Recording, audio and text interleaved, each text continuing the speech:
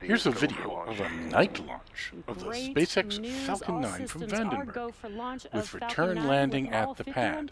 I've combined a type view exposed to show the rocket with wider and much brighter shots that show it lighting up the landscape. A night launch is an extreme high dynamic range event, with the rocket too bright to look at, but a lot else to see. This was my first night launch, so I mostly watched rather than shot.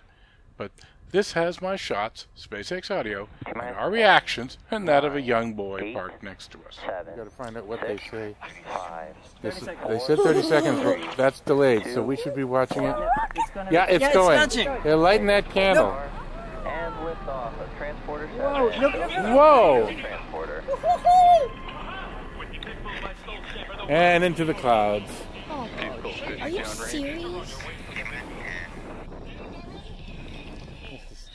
Stage 1 propulsion nominal.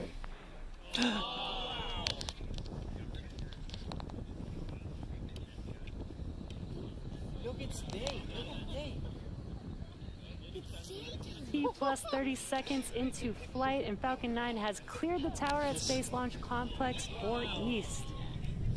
We're currently throttling down the engines in preparation for Max Q. Max Q is the maximum power and telemetry. Max Q is the maximum aerodynamic pressure that the vehicle will see on ascent. That's the largest structural load on the vehicle. Falcon 9 is supersonic. Good call-outs there, and we are coming up on Max Q in just a few seconds from now.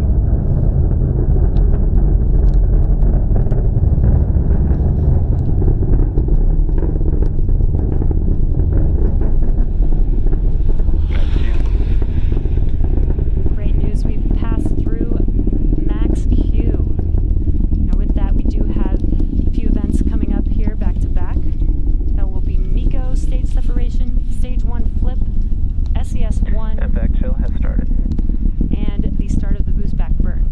Now MECO is main engine cutoff. That's where we will shut down all of those engines that you are seeing lit up on your screen.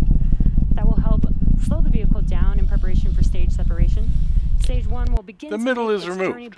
While the boost back and landing burns are spectacular, we just and the watched second them. stage will Time today, and are targeting a land landing on LZ4, which is not too far from launch pad. Okay, that's landing burn. Landing.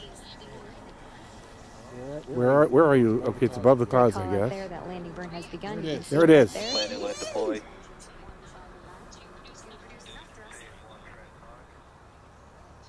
Yeah. Okay, it was actually a fair distance away, but I did, unfortunately, luckily caught it. And we'll hear the boom soon. Oh, you'll hear the boom. I think that might have been the boom.